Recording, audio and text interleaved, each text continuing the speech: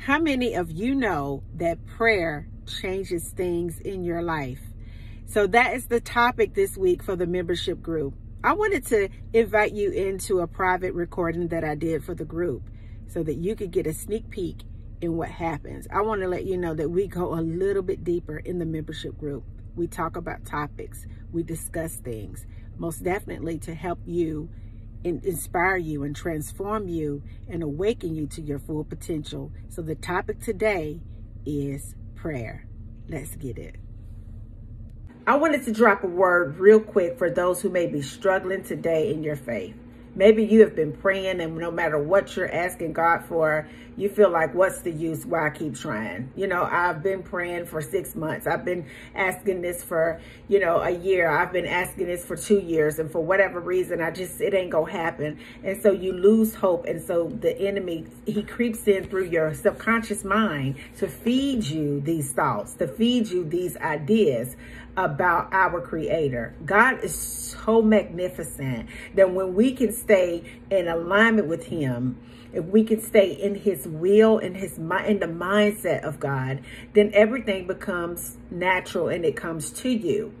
I just often say that a lot of times if you're praying and you're forcing it, or if you're tugging hard, God is like, He's relaxed. He's everything. He lacks nothing. And in order to be in rhythm and in sequence and in alignment with them, you have to relax. You have to trust, and you have to just adjust the tension and just release it. I want you to understand what Joseph Murphy says about prayer. I want you to understand that when you pray, the enemy knows what you're saying. I want you to know that he will come in through your mind to try to convince you, because it ain't happening in your appointed time, that prayer is not working. I want you to understand that prayer is always working if you believe in what you're praying. I want you to understand that you can't pray to two powers, and you can't pray to two masters. Unbelief is not of God. Unbelief is of the evil one. True belief is from the Lord. So if you're praying something, but you believe in something different in your heart, then you can't be upset with God because it's not showing up in your life. You have to have, the type of faith that no matter what is going on, no matter what you don't understand, no matter what ain't showing up for you, that it will come to pass for you. Listen to what Joseph Murphy says about your mind, because your mind is where the devil will attack you when you are praying for something that you ain't seen and that you are believing God for. The answer to prayer comes not from the devout investment of power in some external condition, circumstance, event, or person. The answer to prayer is the result of your subconscious mind responding to the mental picture or thought in your head. How many of you understand this, that the enemy is after your thoughts? Because if he can control your thoughts, then he can control your outcome. If you put a prayer out there and you wait a day or two and you ain't seeing nothing, 6 months, and you haven't seen anything yet, because God is working it out spiritually, and that is beginning to take root in your life, your doubt will send out a frequency to that seed, and it will totally demolish what you've been asking for, what you've been praying for. See, many people's prayers aren't answered because consciously and unconsciously they are believing in two powers or forces in the world, one that brings sickness and one that brings health, one that brings success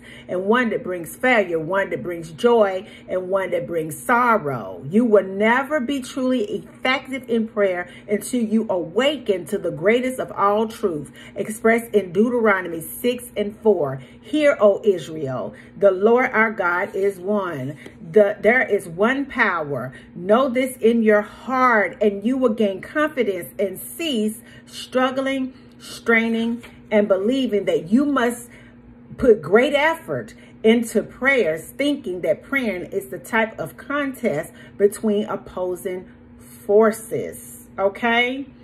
In prayer, you are communing with your subconscious mind to God.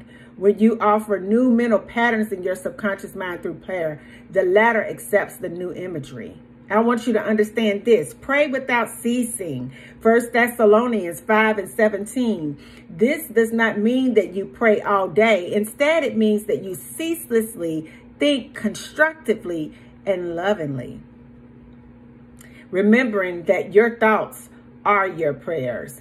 Prayer is the law of substitution made manifest. Prayer is the substituting for the challenge, the fear, the worry, the doubts that you're facing. An abiding faith in the law of God, which organizes the universe and all the workings of your body, and in which they have no fear, no challenge, no worry, and no doubt. Never permit your mind to wander after false gods, which is negative beliefs. I want you to understand the negative belief God has been trying to pull up the root that you have planted in the seed of the infinite things that God is trying to work out for you. That God of unbelief is the reason why you are frustrated and about to give up on what God is doing for you and turn around and walk back. I want you to understand that that God of unbelief is working through the subconscious part of your mind, baby, to get you to not believe so you can turn back and go to Sodom. I want you to understand that you have to believe